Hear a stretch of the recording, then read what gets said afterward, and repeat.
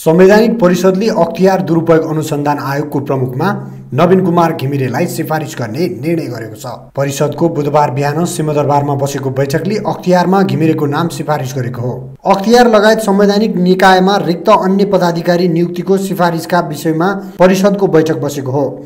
हाल अख्तियारको कार्यवाहक प्रमुख रहेका घिमिरे संसदीय सुनवाई प्रक्रिया पूरा गरेपछि राष्ट्रपतिबाट प्रमुख आयुक्तमा नियुक्त हुनेछन्। उनी 2071 सालमा अख्तियारको आयुक्त नियुक्त भएका थिए। अख्तियार गत फागुनदेखि प्रमुख आयुक्त विहीन छ। दीप बस्नेतले अवकाश पाएपछि कार्यवाहकको भरमा अख्तियार सञ्चालन हुँदै आएको छ। हाल कार्यवाहकको जिम्मेवारी घिमिरेले पाउँदै आएका थिए।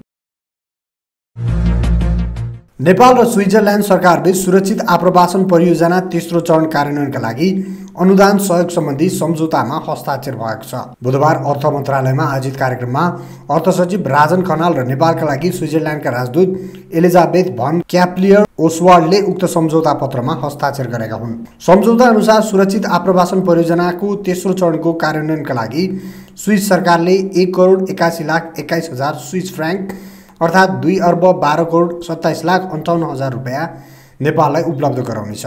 सुरक्षित आप्रवासन परियोजनाको तेस्रो चरण सन् 2018 देखि 2022 सम्म कार्यान्वयन गरिँदैछ। नेत्रविक्रम चन्द नेतृत्वको नेपाल कम्युनिस्ट पार्टीका प्रवक्ता खड्गबहादुर विश्वकर्मालाई बुधबार भोजपुर जिल्ला अदालतमा बयानका लागि उपस्थित गराइएको छ। सर्वोच्च अदालतले पटक पटक थुनामुक्त गराउन आदेश दिए पनि नयाँ आरोपमा पक्राउ गर्दै आएका विश्वकर्मालाई पछिल्लो पटक निर्वाचनका क्रममा भोजपुरमा भएको विस्फोटको आरोप लगाइएको छ। सोही मुद्दाको सुनवाईका लागि उनलाई मंगलबार भोजपुर ल्याइएको हो। बुधबार बिहान 11:30 बजेबाट विश्वकर्माको बयान सुरु भएको छ। जापानमा आएको 25 वर्ष यताकै शक्तिशाली समुद्रिक आँधीका कारण 6 जनाको मृत्यु भएको छ।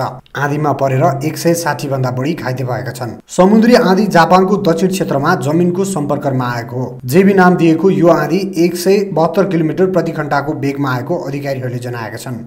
आँधीसँगै भीषण वर्षा पनि भएको थियो।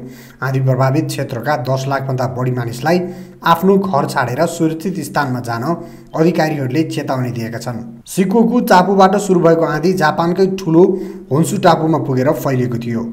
अधिकारीहरूले ठुलो समुद्री छाल, डुबान र पहिरोको जोखिम हुन सक्ने चेतावनी दिएका छन्। आँधीका कारण हजारौं घरमा विद्युत आपूर्ति बन्द भएको छ र ठुलै भौतिक सम्पत्तिमा क्षति भएको छ। आँधीका कारण सयौं हवाई सेवा, रेल तथा डुङ्गा सेवा रद्द गरिएका छन्। ओसाकाको कान्साई अन्तर्राष्ट्रिय विमानस्थलको धावन मार्गमा समेत डुबान परेको छ। ओसाकाको कान्साई अन्तर्राष्ट्रिय विमानस्थलको धावन मार्गमा समेत डुबानमा परेको छ। जापानमा सन् 1993 मा आएको शक्तिशाली आँधीमा परेर 48 जनाको मृत्यु भएको थियो। यो आँधी त्यस यताकै सबैभन्दा शक्तिशाली भएको अधिकारीहरूले बताएका छन्।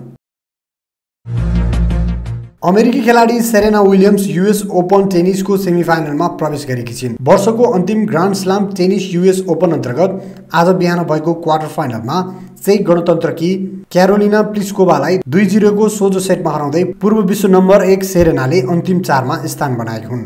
23 पटकको ग्रान्ड स्लाम विजेता सेरेनाले 8औं वरियताकी खेलाडी प्लिस्कोभामाथि 6-4, 6-3 को सहज जित निकालिन्। 6 पटकी युएस ओपन च्याम्पियन सेरेनाले गत सेप्टेम्बर पछि पहिलो पटक ग्रान्ड स्लाम टेनिसको सेमिफाइनलमा स्थान पक्का गरेकी हुन्। यता पूर्व विजेता स्लोआनी स्टेफेन्स भने क्वार्टर फाइनलबाटै बाहिरिएकी छिन्। अमेरिकी खेलाडी स्टेफेन्सलाई क्वार्टर फाइनलमा लात्भियाकी अनास्तासिया सेबास्तोभाले 6-2 र 6-3 को सोझो सेटमा हराएकी हुन्।